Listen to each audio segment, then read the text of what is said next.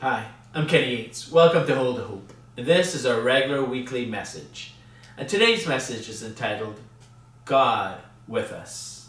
Sukkot 2022 begins at sunset today, Sunday, October 9th, 2022, and will end next week, Sunday, October 16th, 2022, at sunset. The Jewish Feast of Sukkot represents the millennial reign of Christ. It's the time when the Lord God himself will come and tabernacle with us and reign from the New Jerusalem. Let us turn to our scriptures, please, to Matthew chapter 1, verse 21 through 23. She will bear a son, and you shall call his name Jesus, for he will save his people from their sins. All this took place to fulfill what the Lord had spoken by the prophet. Behold, the virgin she will bear a son, and you shall call his name Jesus, for he will save his people from their sins. All this took place to fulfill what the Lord had spoken by the prophet. Behold, the virgin shall conceive and bear a son, and they shall call his name Emmanuel, which means God with us. Normally, we associate this scripture with Christmas, but today we'll associate it with Sukkot, the Feast of Tabernacles. Because Jesus, our Lord and Savior, our God, has promised that he will tabernacle with us. The word tabernacle means residence or dwelling place. It also means to dwell. God has promised to dwell with us.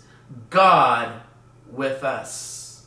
Revelation chapter 21 verse 3 says, "And I heard a loud voice from the throne saying, Behold, the dwelling place of God is with man. He will dwell with them, and they will be his people, and God himself will be with them as their God." What a great and mighty promise we have from our God. For what is man that God himself should tabernacle or dwell with us? We have the Holy Spirit living inside of us right now. But one day, Jesus comes back. When he comes back, he himself will physically dwell with mankind. We will be able to see him. We'll be able to walk with him. We'll be able to talk with him. He will be our God, and we will be his people. When Matthew wrote this portion of scripture, he was quoting a prophecy from the prophet Isaiah concerning the coming of the Messiah, Jesus of Nazareth. Isaiah wrote in Isaiah chapter 7 verse 14, "Therefore the Lord himself will give you a sign. Behold, the virgin shall conceive and bear a son, and shall call his name Emmanuel." This all came about because of Ahaz's idolatry and rebellion against God. Israel had joined forces with Syria and was threatening Judah. Ahaz, the king of Judah, was very frightened. He was afraid. But God looked down and had mercy on Judah because of David, his servant, because of David's sake. This is the message that he sent Ahaz through Isaiah. Isaiah chapter 7, verse 4. "And say to him, Be careful, be quiet, do not fear, and do not let your heart be faint because of these two smoldering stumps of firebrands at the fierce anger of Rezin and Syria and the son of Remaliah." After giving King Ahaz that promise, the promise of deliverance, Isaiah then told Ahaz to ask the Lord for a sign, and he could make it as great as he wanted. But Ahaz refused. Here's the account of what happened. Isaiah chapter 7 verse 10 through 12. "Again the Lord spoke to Ahaz, Ask a sign of the Lord your God. Let it be deep as Sheol, or high as heaven. But Ahaz said, I will not ask.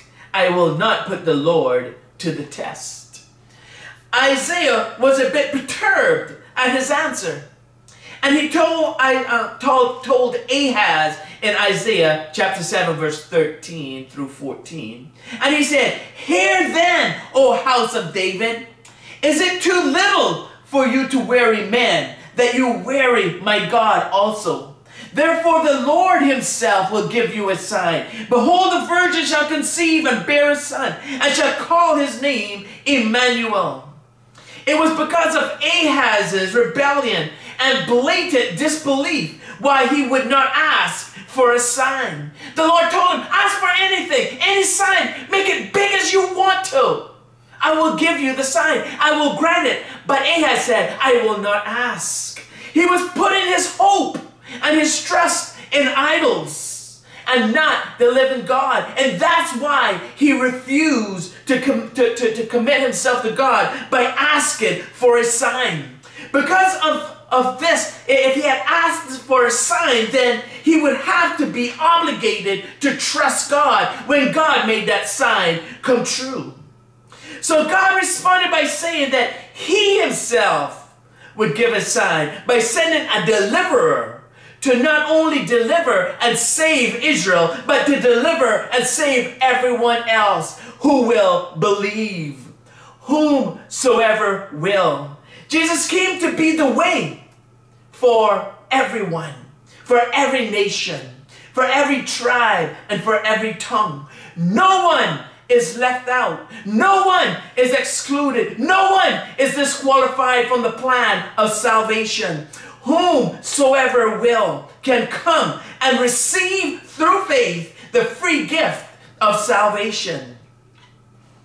That prophecy came to pass over 700 years after it was made. But it came to pass. It came to pass in the God-man, Jesus Christ. For when the fullness of time, God sent his only Son, Jesus, that he might save us, might deliver us from our sins. The promise of Revelation 21 was given to us over 2,000 years ago.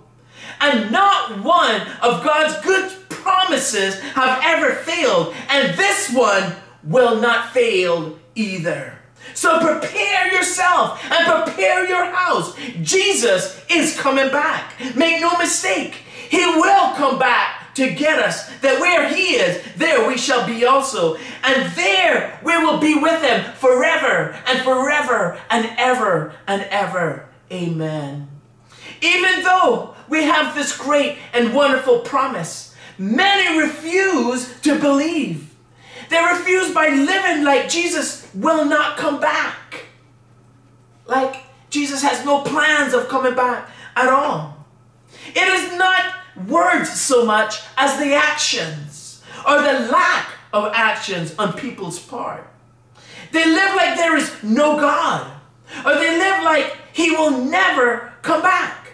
Jesus compared two types of last day servants: the faithful servant and the wicked servant. Check it out. Matthew chapter 24, verse 45 through 51.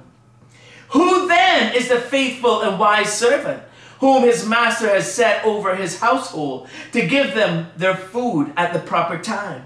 Blessed is that servant whom his master will find so doing when he comes. Truly I say to you, he will set him over all his possessions. But if that wicked servant says to himself, my master is delayed, and begins to beat his fellow servants and eats and drinks with drunkards, the master of that servant will come on a day when he does not expect him, and at an hour he does not know, and he will cut him in pieces and put him with the hypocrites. In that place there will be weeping and gnashing of teeth. If this is the case, this should spur every Christian, and especially the pastors, to do what they're called to do and stop buying into the political agenda to compromise the gospel and divide the races? Is God divided? Is Jesus a Democrat? Is Jesus a Republican? Is the Holy Spirit given for only one race? No. He's given to everyone, whomsoever will. So you had better turn off the programming and open up your Bibles and begin to read and begin to study and to begin to devote yourself to the things of God. I'm just about tired of hearing Christians with huge platforms weighing in on and promoting the hate agenda and the division of the races. Well, Jesus said in Matthew chapter 5, verse 9, "Blessed are the peacemakers, for they shall be called sons of God." If you want to be called a son of God, you had better adhere to the prerequisites and be peacemakers and not dividers. I don't care how big your ministry is or how much talent you may have. It does not matter how well known your name may be. You are not above the law of God. God is no respecter of persons, meaning there is but one law for everyone, one law for all, and not one law for you and one law for everyone else. You are to be peacemakers if you want to be called sons of God. You had better concentrate on what is before you and forget what is behind you. I read a story about a golfer who said to his golfing partner, I'll move heaven and earth to break 100. His exasperated partner replied, "You better concentrate on heaven. You dug up enough earth for one day." And so it should be with us.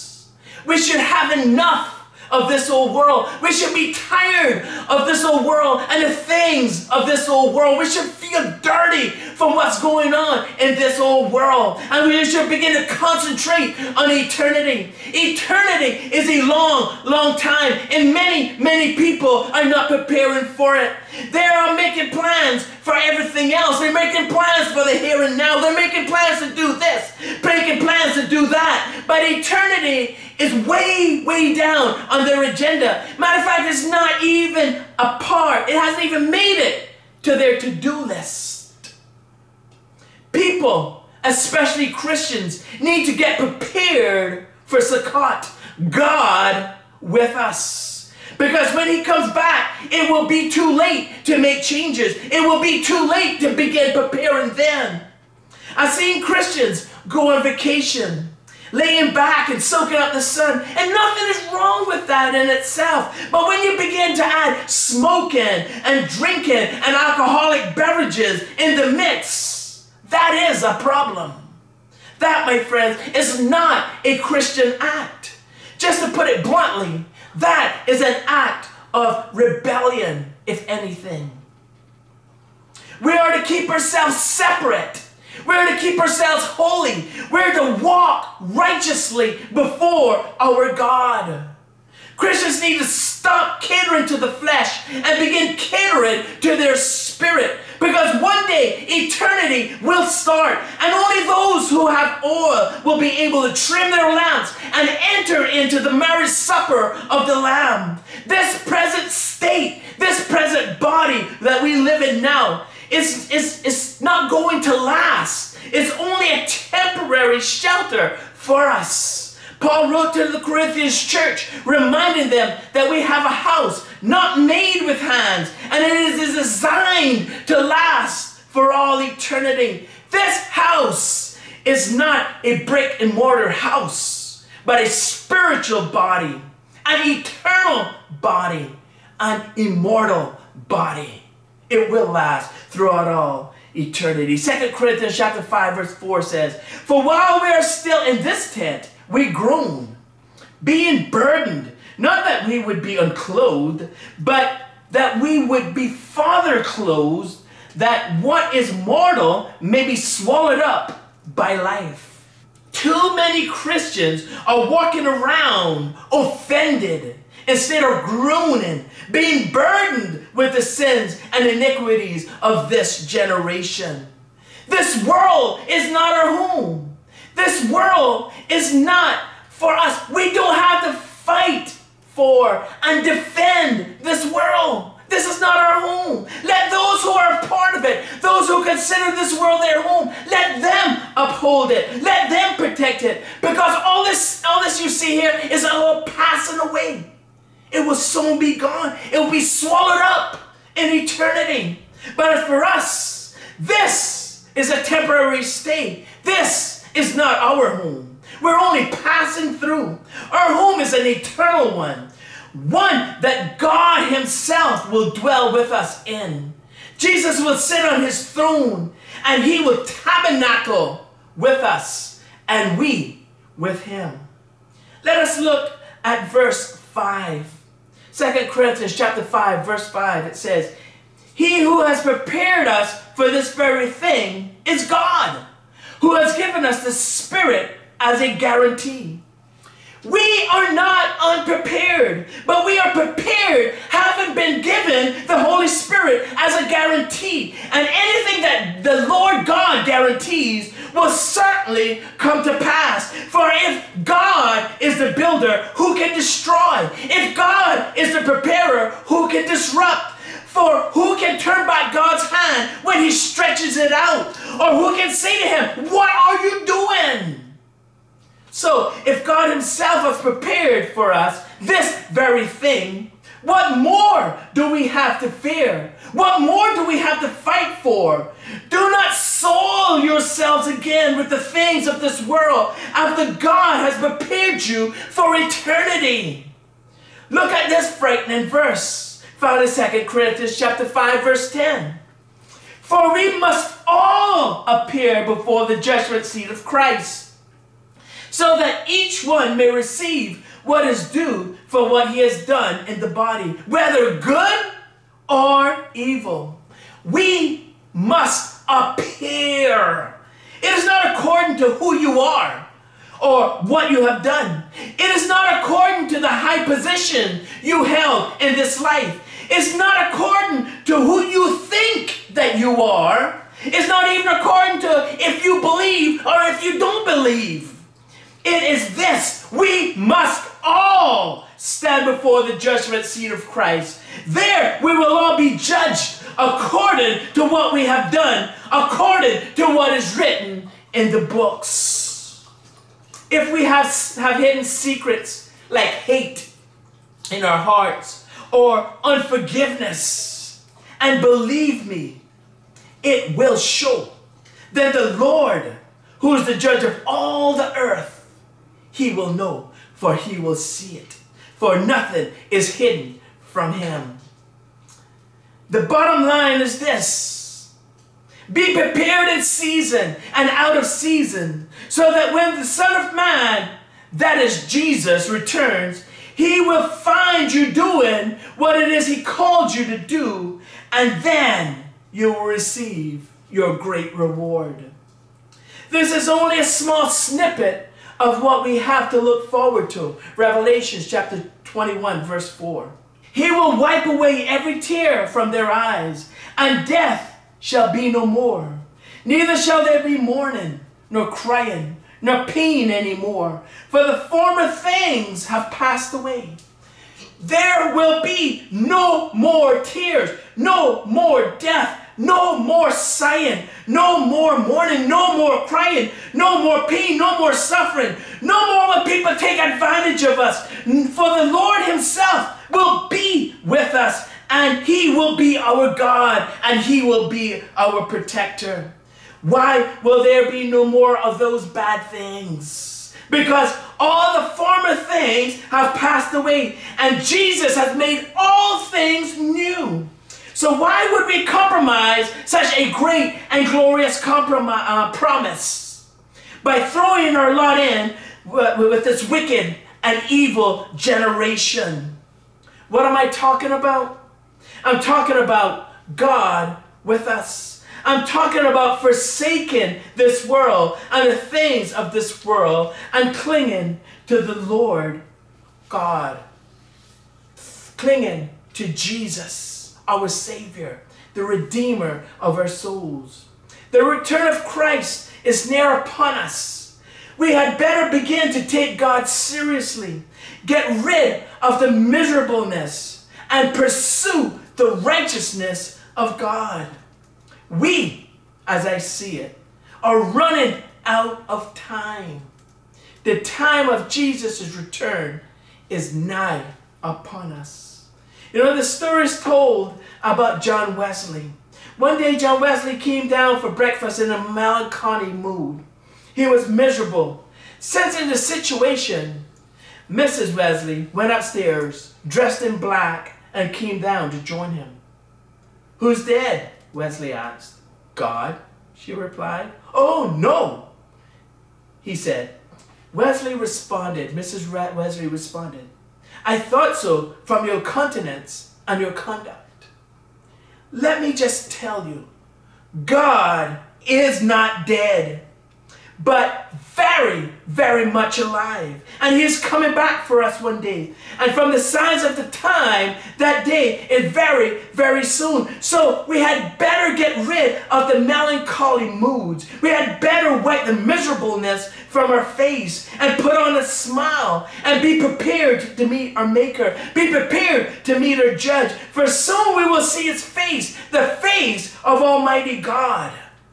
So let me ask you, do you know Jesus as Lord and Savior? Do you know him? Are you ready for his return? Are you ready to meet him? If you're not, let me ask you, would you? Would you like to be prepared? Would you like to know him as your own personal Savior so that you can be prepared to meet Jesus? If you would, here's how. All you got to do is to ask. Ask Jesus into your heart. Say this prayer with me. Father, forgive me of my sins. Cleanse me, Lord. Help me to live for you. Help me to forget the things of this world and look forward to the day that you return. Help me to be ready for your return. But not just me alone, but my household, my friends, my co-workers. Help me to be a witness, Lord Jesus, of your goodness. Help me to be a witness of your resurrection. And I give you thanks in Jesus' name. Amen. If you prayed that prayer, the Lord is faithful and just to forgive you of all your sins and cleanse you from all unrighteousness. What I would like for you to do is to buy yourself a Bible. Begin to read your Bible. Read it every single day. Get that highlighter. Highlight the verses. Highlight those promises that are meaningful to you. Memorize them. Commit them to memory. And then find yourself a Bible-believing church. Not one of those progressive churches, but a Bible-believing church who believes in a right way and a wrong way.